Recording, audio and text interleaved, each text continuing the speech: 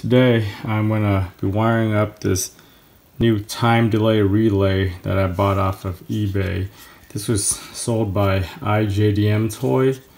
What it is, it's just their standard relay, but it's got a 10-second delay on for it. It's for most of people that have HIDs or on their motorcycles or on their cars that have auto on function. You want to preserve your ballast and your bulbs and all that so that it doesn't fire on when you're in the garage and then you start the car and back up in bright daylight, and then your HIDs are on for like 10 or 15 seconds and then they shut off. So this will at least prevent that from happening. If you start your car and then back up within 10 seconds, your car should be able to keep up. I got this for, I think it was listed for $17 or something on eBay.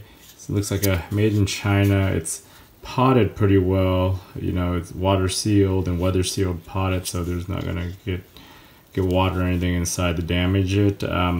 It already came with the relay cube by itself, nothing new, you know, no wire harness, nothing like that included with it.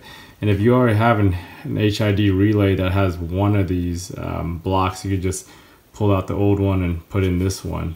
But for what I'm doing, I've already got a relay all set up in the car, and it's a dual relay for each side. So I'm just going to use this time delay to activate those two relays. So what I'm using for a harness is your standard 5-pin relay harness. I got this in a set with a bunch of other regular standard relays that when I do my car stuff, and that I had, you know, I bought a 5-pack and I still got a bunch of relays laying around, but I just needed these harnesses.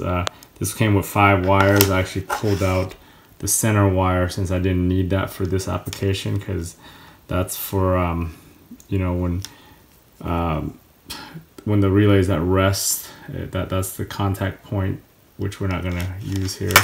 And my other thing is, part of my HID relay, it comes with this H11 to 9006 adapter, so I can you know, it's just a little jumper between my harness and the HID harness I got from TRS. But what I'm going to do today, I'm going to cut this up, I'm going to splice it into here, and kind of just basically put the relay between this guy, and then solder it and heat shrink it together, and then put it in the car.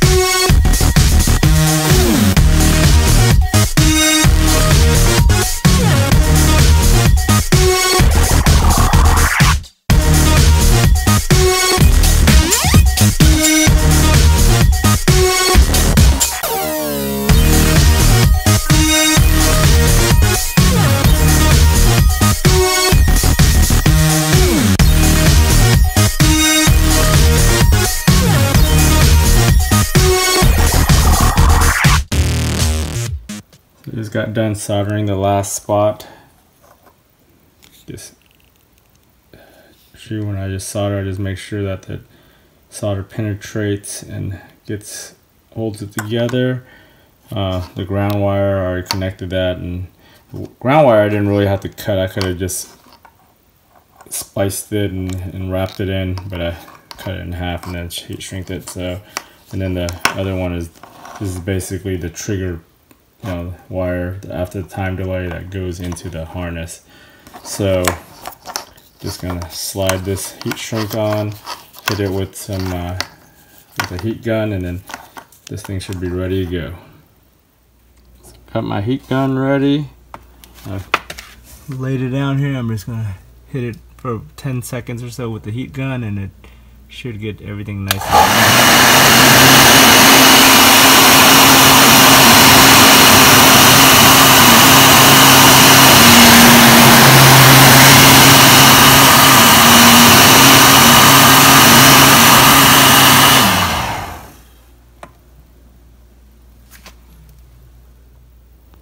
Alright, now that I got everything soldered, heat shrinked, and looking good, and trying to make all my installs OEM as possible, I'm using some wire loom. I'm gonna put some wire loom onto there.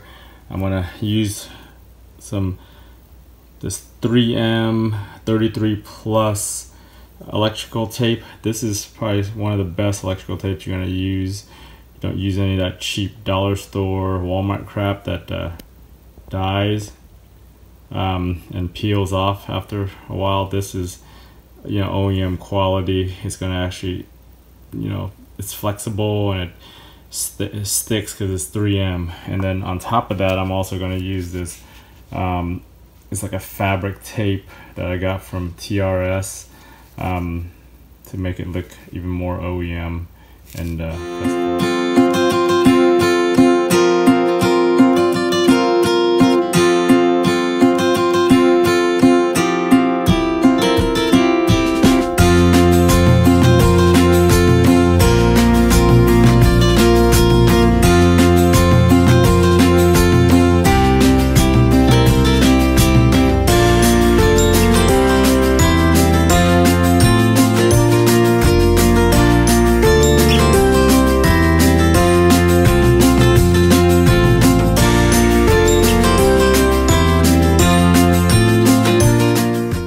so now I've got this all wired up, everything's in here. I'm gonna go ahead and turn the lights on and test the time delay.